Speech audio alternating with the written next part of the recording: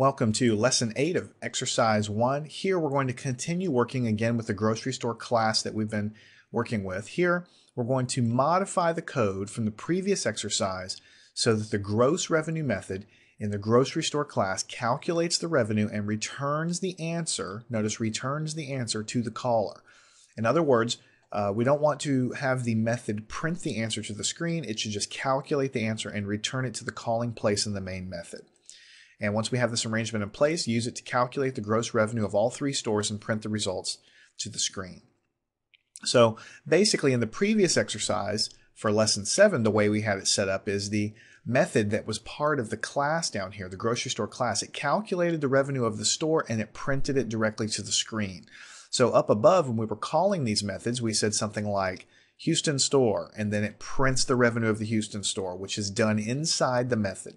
Print the Seattle store, and then it prints the revenue from the Seattle store, which is calculated and printed. So the print statement is inside of the revenue method down there.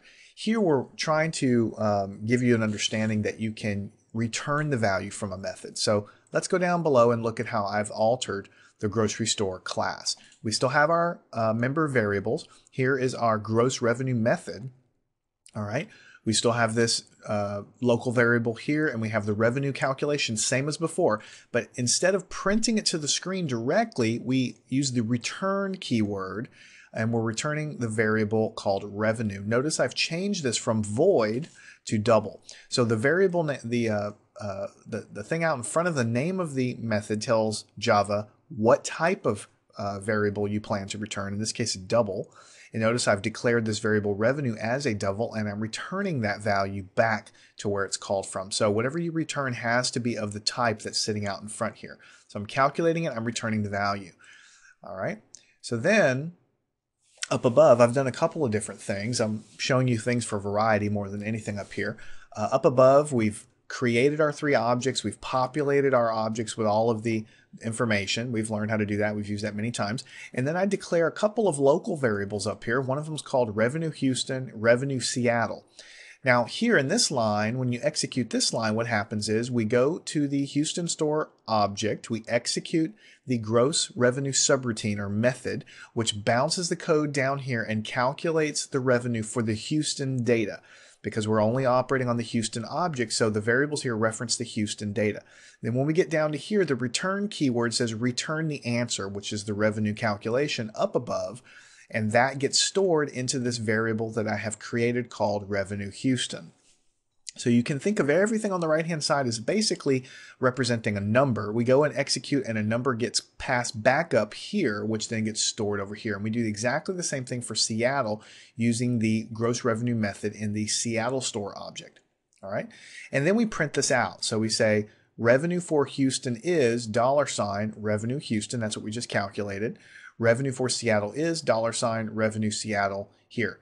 Now I can do the same exact thing for Orlando, but I'm going to show you something a little different here. I can just put the print statement revenue for Orlando is $, and instead of calculating it, storing it in a local variable, and then putting it here, I can just put the method directly in the print statement. That's something you can always do. Sometimes I do it, sometimes I don't, but I'm showing you in this case that it's totally legal to do that. It's just whatever your preference is.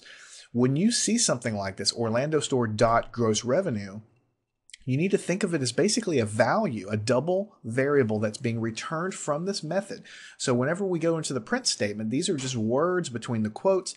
And then over here, this is a value that's being passed back from this method that's calculating the gross revenue. And that's kind of like almost like a little variable there. Well, it is a variable. It's the revenue that's being passed back from the method there. And so you can dump these methods directly in the print statements as long as they're returning values.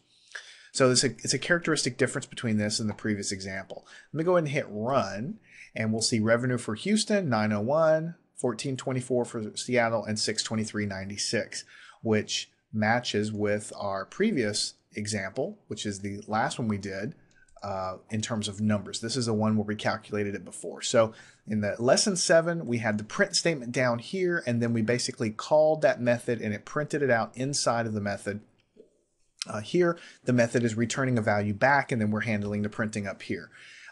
There's no right answer in how you set up your class. This is a tutorial, so we're trying to show you different ways of doing things. One way is perfectly fine, to handle it where you print out the answer to the screen inside of your method, which is inside of your class. In other cases, it's going to make a whole lot more sense to do the calculation and return the value back and handle the printing up here. It really depends on how you have your program logically laid out, and it depends on your preferences. There's really no right answer.